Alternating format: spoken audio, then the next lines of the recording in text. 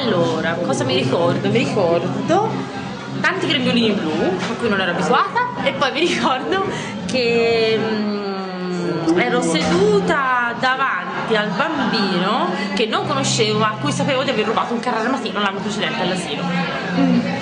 Se tu potessi, che cosa diresti al governo italiano che l'anno prossimo presiede il G8 e sul fatto che ci sono 72 milioni di bambini che non possono andare a scuola per mancanza di insegnanti?